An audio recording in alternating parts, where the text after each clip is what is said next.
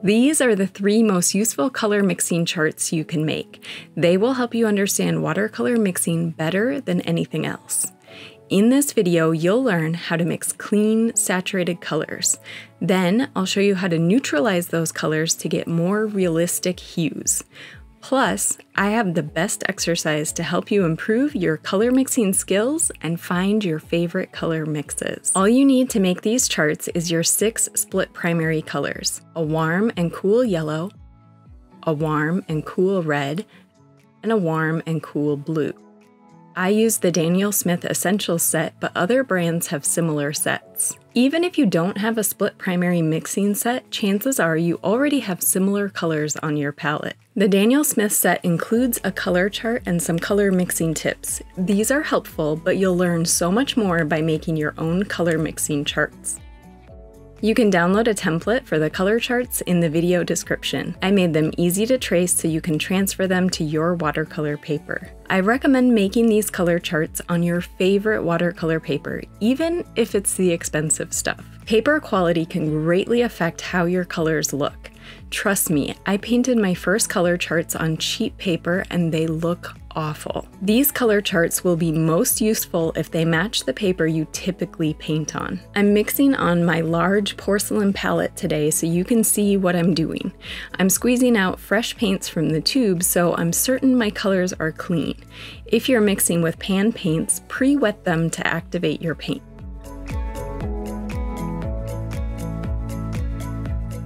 The first chart you should make to understand color mixing is a warm triad color wheel and a cool triad color wheel. A triad is simply 3 primary colors. The warm triad includes my warm yellow, New Gamboge, warm red, Pyrrole Scarlet, and warm blue, French Ultramarine. The cool triad has my cool yellow, Hansa Yellow Light, cool red, Quinacridone Rose, and cool blue, Phthalo Blue. By making a warm and a cool version, you can see how your different primary colors mix.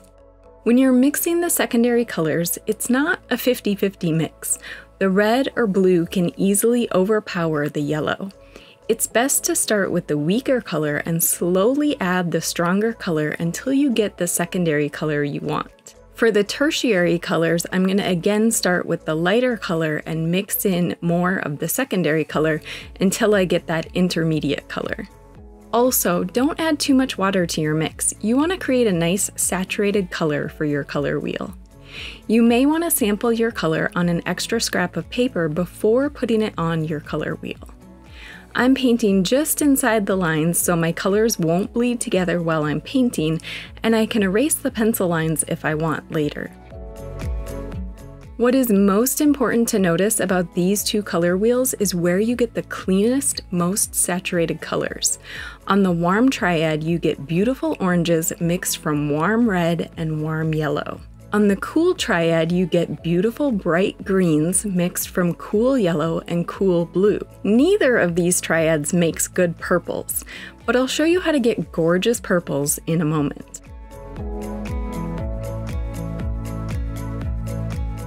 Now you might be wondering, how do you get a bright red, yellow, or blue from these colors?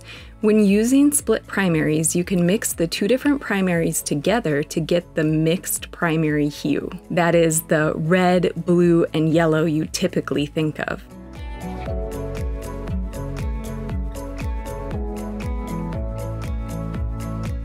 Please subscribe to my channel for more watercolor tips and tutorials.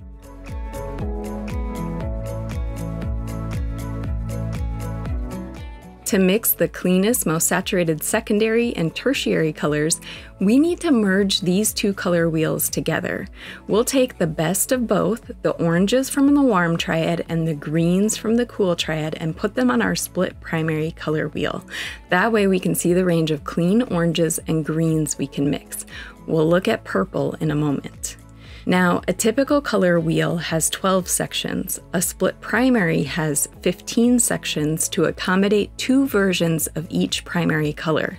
If you don't want to mess around with a compass and a protractor, you can download a 15-section color wheel in the video description. It's on page 2 of the template that I made for you. Okay, let's look at the purples. Remember, they all looked rather dull on the warm triad and the cool triad. That's because the cleanest purples come from mixing a cool red and a warm blue. When we add those last two primaries to our color wheel, we can mix a lovely range of saturated purples.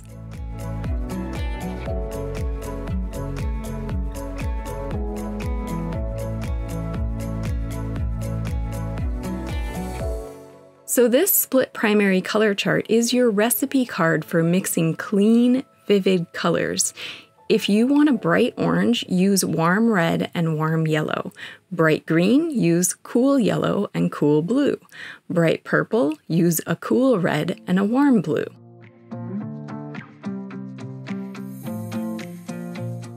But what about mixing more natural, realistic colors for landscapes or florals or animals? You know, all the things that we love to paint with watercolor? Well, you need to be able to create a wider range of colors. Knowing how to neutralize or desaturate colors is an essential color mixing skill. Let me show you how it's done. To get a more natural green, instead of mixing cool blue with cool yellow, we can mix it with warm yellow. Because the warm yellow leans towards orange, which is the complementary color to blue, it will create a desaturated green. I think the best way to see the full range of colors you can mix is to make secondary color mixing charts. You may have seen other artists make one large mixing chart of all their colors. I've made those in the past too. I think it's far more useful to make separate charts that show the range of greens, oranges, and purples that you can mix from just 2 color mixes. My favorite way to practice color mixing is a process I learned from Sarah Burns. I first used her method to learn how to mix my gouache paints. The same method can be used with watercolors. I'll link to her video below. Like Sarah, I believe you should spend less time drawing tedious charts and more time actually mixing colors. This is the best exercise to improve your color mixing skills.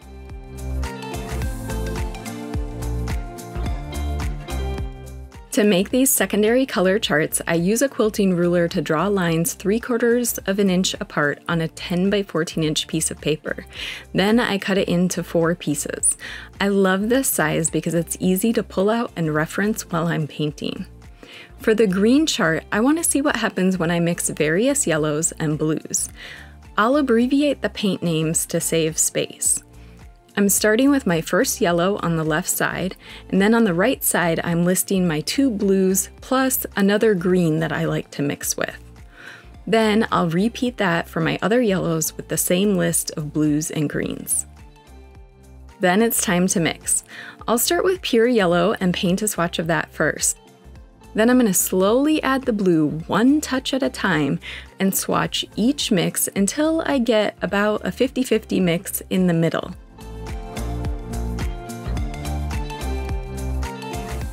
I'll keep adding more blue until I get to the end of the row and my color is almost pure blue.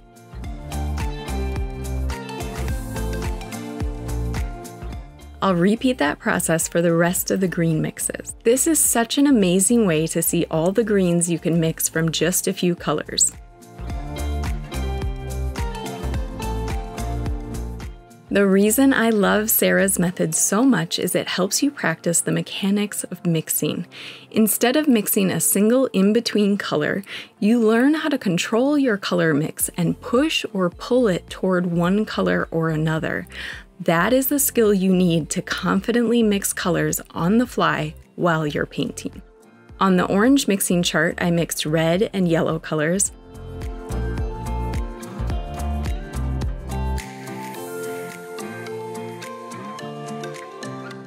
On the purple mixing chart, I mixed red and blue colors.